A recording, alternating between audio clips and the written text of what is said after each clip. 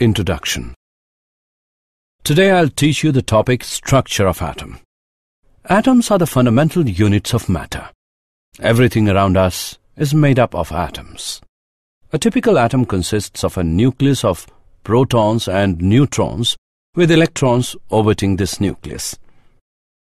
Sir, I have a question. All objects around us are made up of different materials. So how it is possible that atoms are fundamental unit of matter? Good question, Rakesh. As you know that all objects are made up of different material like plastic, rubber, iron, etc. They have different arrangement and types of molecules. And molecule is a group of two or more atoms. So the fundamental unit is atom. So students, let us discuss more about the atoms. Objectives. At the end of this lesson, you'll be able to know Thomson's model of atom, describe alpha particle scattering experiment, understand alpha particle scattering experiment, describe Rutherford's model of atom, define electron's orbit, analyze atomic spectra, describe Bohr's model of the hydrogen atom, know about energy levels of hydrogen atom, analyze line spectra of hydrogen atom, know about de Broglie's explanation of Bohr's second postulate. Thomson's model of atom.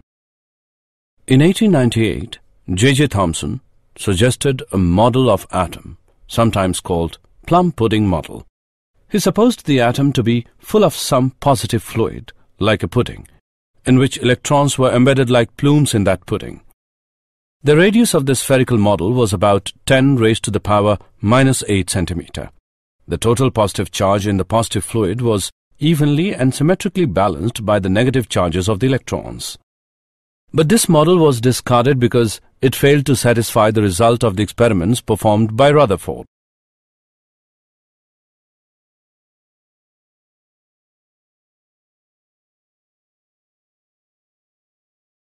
Alpha particle scattering experiment. Rutherford's experiments consisted in projecting alpha particles into thin foils of metal and by observing the trajectories in which the projected particles were deflected. Experimental setup. The alpha particles emitted from a radioactive source were collimated by the lead bricks into a narrow beam. The beam was then projected into a thin metal foil of thickness 2.1 into 10 raised to the power minus 7 meter. The scattered alpha particles on striking a rotable zinc sulfide screen produced scintillations which could be viewed through a microscope. Observations. Most of the alpha particles passed straight through the metal foil as if it were empty space. Only about 0.14% of the incident particles scattered by more than 1 degree. Small fractions were scattered through large angles greater than 90 degree, with some of these getting scattered by angles of nearly 180 degree. Rutherford developed a theory assuming that the alpha particle and the nucleus are point masses and charges. Only an electrostatic repulsive force acts between the alpha particle and the nucleus. The nucleus is so massive compared with alpha particle that it does not move during the interaction.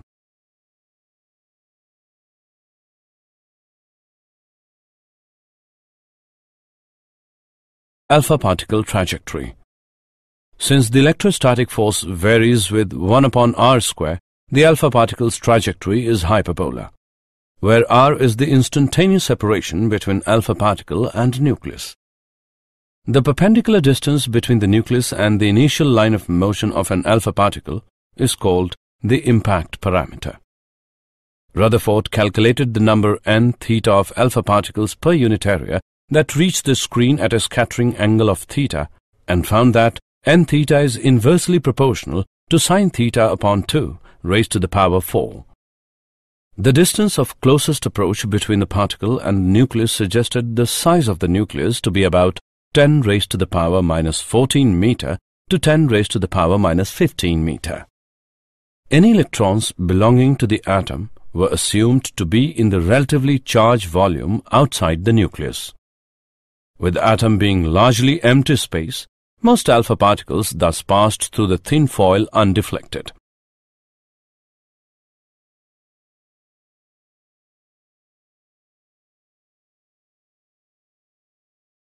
Rutherford's model of atom. The Rutherford scattering experiment led to the nuclear atom model, the main features of which are: an atom consists of a positively charged and massive core called the nucleus. The nucleus occupies a very small space as compared with the size of the atom. The nucleus is surrounded by an adequate number of electrons so that the atom is electrically neutral. To keep the electrons in place against the electric force attracting them to the nucleus, they revolve around the nucleus in orbits. Electrons orbit. The Rutherford nuclear model of the atom pictures the atom as an electrically neutral sphere consisting of a very small, massive and positively charged nucleus at the center, surrounded by the revolving electrons in their respective dynamically stable orbits. The electrostatic force of attraction between the revolving electrons and the nucleus provides the requisite centripetal force to keep them in their orbits. Fe is equal to Fc. Putting their respective values, we get mv square by r is equal to 1 upon 4 pi epsilon naught E square upon r square. We can also write this equation as r equals E square upon 4 pi epsilon naught mv square. The kinetic energy and electrostatic potential energy of the electron in hydrogen atom are given by K equals 1 upon 2 mv square, which equals E square upon 8 pi epsilon naught r, and U is equal to minus E square upon 4 pi epsilon naught r. Thus, the total energy of the electron in a hydrogen atom is given by E as K plus U, which is equal to minus E square upon 8 pi epsilon naught r. The total energy of the electron is negative. It means that the electron is bound to the nucleus. Atomic spectra. An evacuated glass tube filled with a glass such as hydrogen can be made to emit electromagnetic radiation by applying a sufficiently large potential difference between two electrodes located within the tube. If the emitted lines are analyzed, a series of discrete lines are observed, each line corresponding to a specific wavelength. Such a series of bright lines on a dark background is called an emission line spectrum. When white light passes through a gas, the transmitted light consists of some dark lines. These dark lines are called the absorption line spectrum of the material of the gas. The group of lines in the visible region is known as the Balmer series. These lines can be described by equation 1 upon lambda equals r 1 upon 2 square minus 1 upon n square. Here value of n may be 3, 4, 5 and so on, where r is Rydberg constant having value 1.0973732 into 10 raised to the power 7 per meter. The other series of lines exist outside the visible region are Lyman series, which is given by 1 upon lambda equals r 1 upon 1 square minus 1 upon n square. Here value of n may be 2, 3, 4, 5 and so on. Paschen series, which is given by 1 upon lambda equals r 1 upon 3 square minus 1 upon n square. Here value of n may be 4, 5, 6, 7 and so on. Bracket series, which is given by 1 upon lambda equals r 1 upon 4 square minus 1 upon n square. Here value of n may be 5, 6, 7, 8 and so on. Pfund series, which is given by 1 upon lambda equals r 1 upon 5 square minus 1 upon n square. Here value of n may be 6, 7, 8, 9 and so on. Bohr model of the hydrogen atom. The basic postulates of the Bohr model of the atom are: the electron moves about the nucleus under the influence of the Coulomb force in special circular orbits called the stationary orbits. In these orbits, electron does not radiate electromagnetic waves, hence the atom is stable. The stationary orbits are those for which the angular momentum L of the electron is an integral multiple of h upon 2 pi. L equals nh upon 2 pi, where n is known as quantum number of the orbit and h is Planck's constant. If the electron makes a transition from one stationary orbit to another stationary orbit, it emits a photon of frequency nu, given by EI minus EF upon h. Radii of the Bohr orbits of hydrogen atom. We know that for hydrogen atom, radius of circular orbit is given by E square upon 4 pi epsilon naught mv square. We have to find the radius of nth orbit that satisfy the Bohr quantization condition on angular momentum. Ln is equal to product of m, Vn and Rn, which equals to nh upon 2 pi, where n is equal to 1, 2, 3 and so on. And Vn is the speed of the electron in nth orbit. This equation can be written as Vn equals nh upon 2 pi mRn. On comparing the above two equations, we get the expression of velocity and radius of nth orbit. Vn equals 1 upon n multiplied by E square upon 2 epsilon naught h. And Rn equals to n square multiplied by h square epsilon naught upon pi m E square, which equals n square A naught, where A naught is equal to 0.529 angstrom.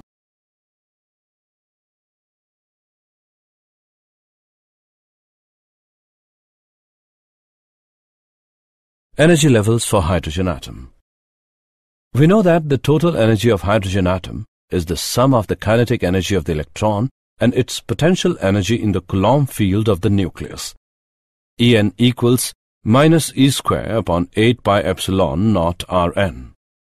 This equation can also be written as En equals minus me raised to the power 4 divided by 8 epsilon naught square n square h square, where E naught is equal to me raised to the power 4 divided by 8 epsilon naught square h square.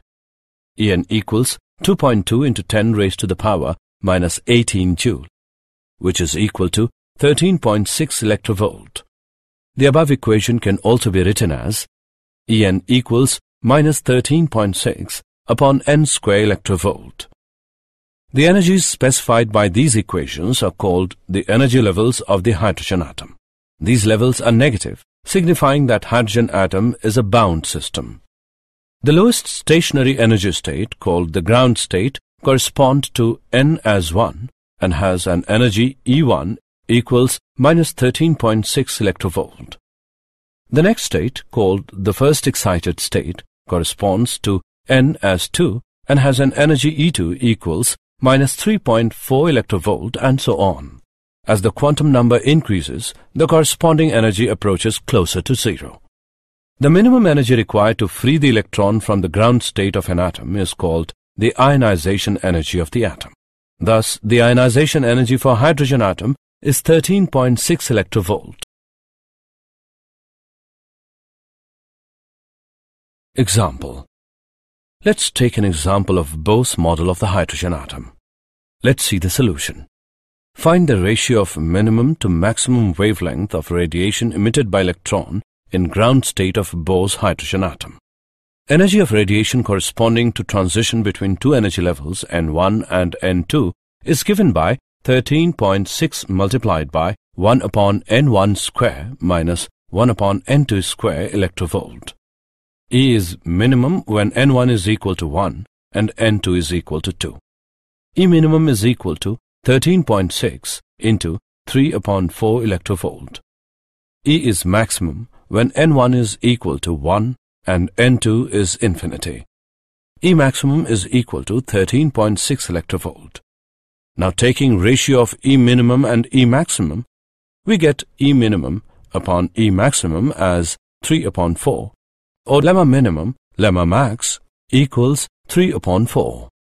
Hence, the ratio of minimum to maximum wavelength of radiation emitted by electron in ground state of Bohr's hydrogen atom is 3:4.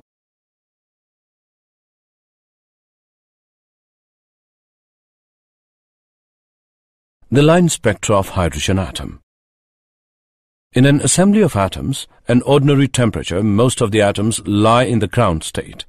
If white light is passed through such an assembly of hydrogen atoms, the transmitted light will not have radiations of various wavelengths.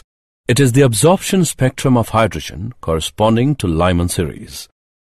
An absorption spectrum is obtained when electron from lower energy state goes to higher energy state after absorbing energy from radiation. the frequency of absorbed radiation is given by h nu HL equals E high minus E low. At room temperature, there are very few electrons in higher energy states, n as 2 and 3. The number of electrons in various energy states is determined by the temperature.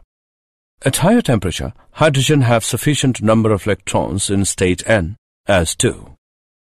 The wavelength of absorption lines will be same as that of emission lines. This relation is used to calculate the frequency of absorbed light as that of emitted light. E2 minus E1 equals h nu 12, which is equal to hc upon lemma 12.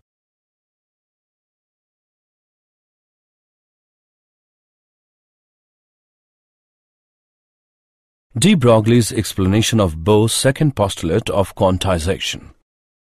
De Broglie explained the quantization condition on angular momentum of an orbiting electron.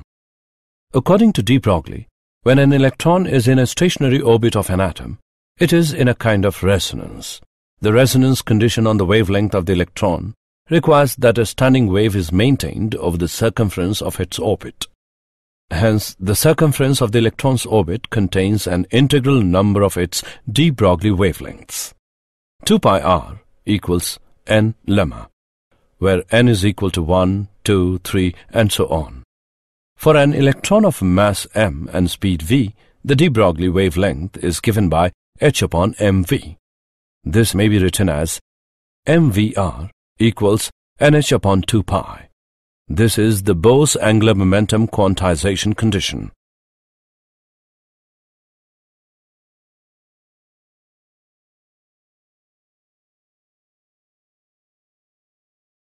Did you know? The number of atoms in the universe is about 10 followed by 80 zeros. Under certain conditions, atoms can be split into over 200 kinds of short-lived subatomic particles. The particles of the nucleus are made from various even tinier particles called quarks. In the 1890s, scientists thought that atoms were solid like billiard balls and completely unbreakable. Electrons are 1,836 times as small as protons, so they weigh almost nothing. Summary. Let us summarize what we have learned. The distance of closest approach between the particle and the nucleus suggested the size of the nucleus to be about 10 raised to the power minus 14 meter to 10 raised to the power minus 15 meter. An atom consists of a positively charged and massive core called the nucleus. The nucleus occupies a very small space as compared with the size of the atom. The nucleus is surrounded by an adequate number of electrons so that the atom is electrically neutral. The electrostatic force of attraction between the revolving electrons and the nucleus provides the requisite centripetal force to keep them in their orbits.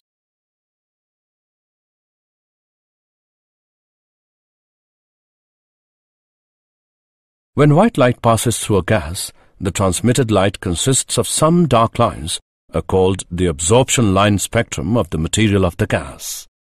The electron moves about the nucleus under the influence of the Coulomb force in special circular orbits called the stationary orbits. The minimum energy required to free the electron from the ground state of an atom is called the ionization energy of the atom. An absorption spectrum is obtained when electron from lower energy state goes to higher energy state after absorbing energy from radiation.